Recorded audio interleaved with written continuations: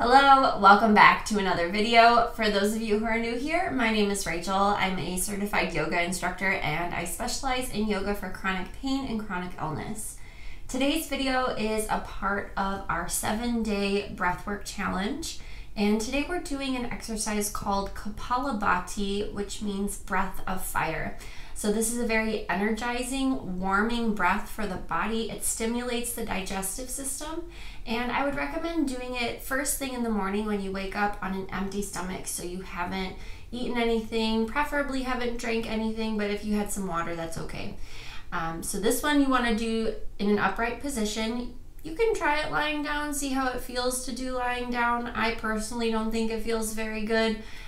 So I'd recommend doing it in a seated upright position. You can do this seated on the floor with the ankles crossed. You could do it seated in the chair with your feet flat on the floor. Or my favorite position for this one, because it just makes me feel more stable while I'm doing it, is to just sit on my heels.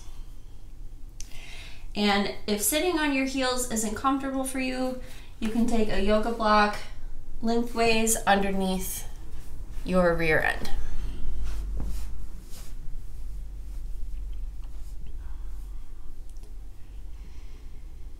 So whichever position you choose, you want to make sure that the shoulders are stacked right over your hips, so you're in proper posture, shoulders are relaxed away from the ears, and the crown of the head lines up right over the tailbone.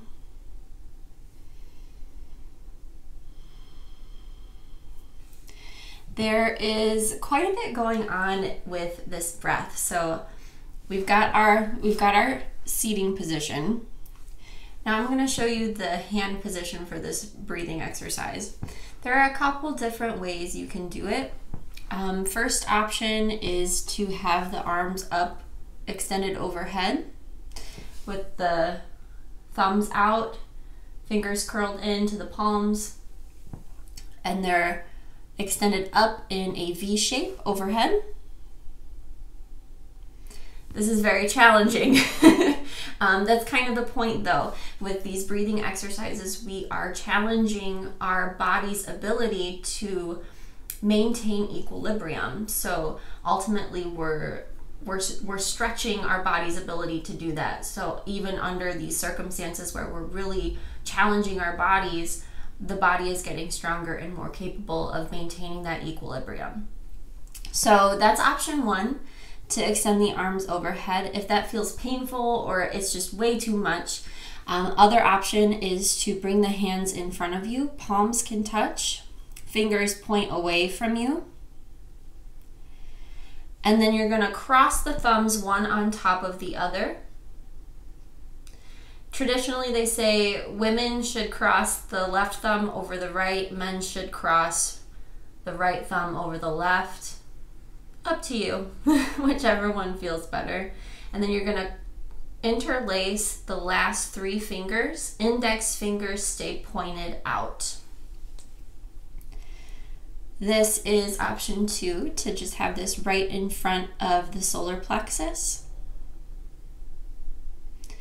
And then option 3 would just be to have the palms touching. Option 4, just rest the hands in your lap and just do the breath exercise without the hand position. So lots of options to play with here. And then for the actual breath, you're going to be breathing in and out through your nose. And you're going to be using the abdominal muscles to propel the breath. So it's going to look something like this. The exhale is where all of the force is, and then the inhale is passive. It's just naturally happening on its own. So your main focus is on the exhale for this breath. So it's going to look like this.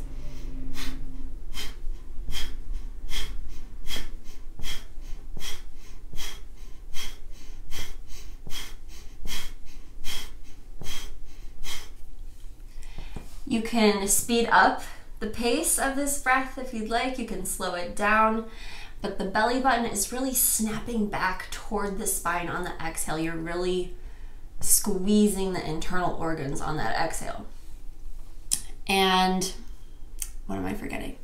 At the end, whenever we finish the breath, we're going to retain the breath at the very end of the exercise.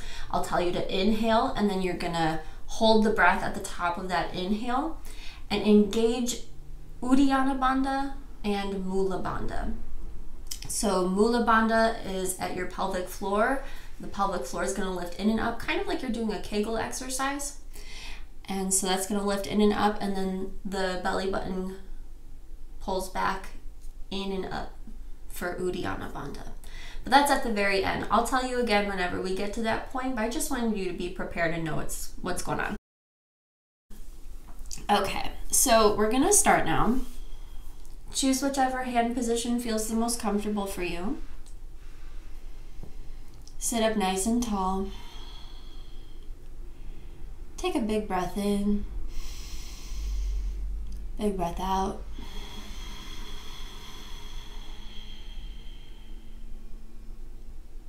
Big breath in. And out. One more. Inhale. Exhale. Inhale to start breath of fire.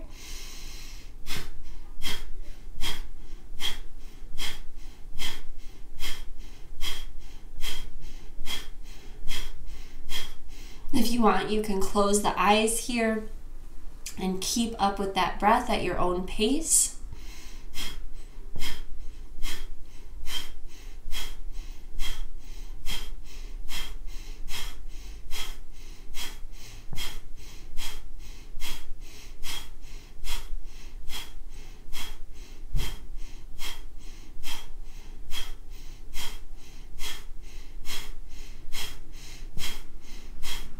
Remember, you can speed up the rate of breath or slow it down, whichever you need to do to make it more comfortable.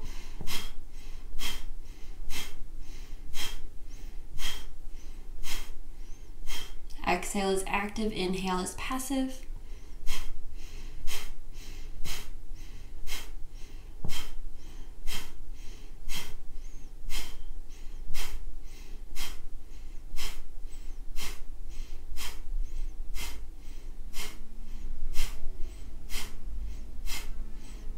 This is a really challenging breath. If you feel like you need to take a break midway through, that's okay. Just resume whenever you comfortably can.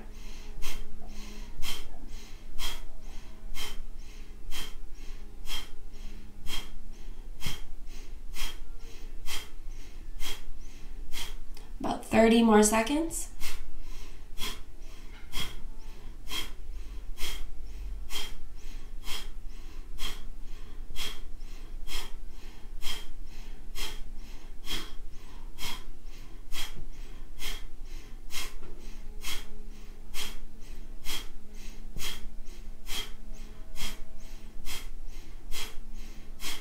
Inhale, hold the breath at the top, engage Mula Bandha, Uddiyana Bandha, pull everything in and up.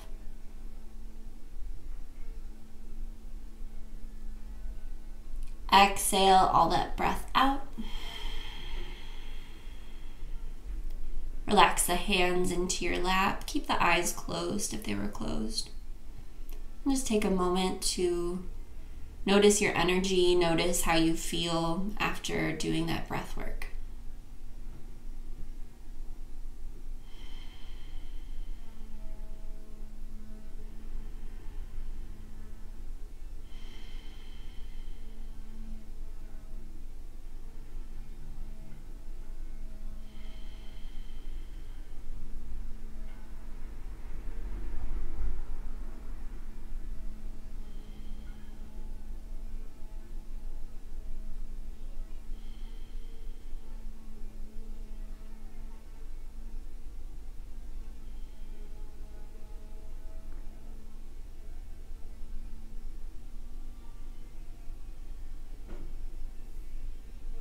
Bring the hands together at heart center. Press the thumbs into the sternum. Take a deep breath in. Let that breath out. Inhale. Exhale, open your eyes.